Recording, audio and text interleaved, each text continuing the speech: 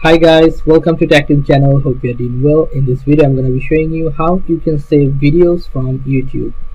So let's go to YouTube first, then just choose one video, random.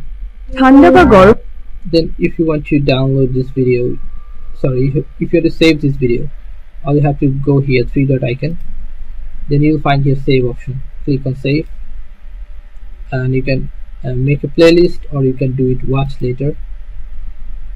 That's it, save to watch later. You can see here, right?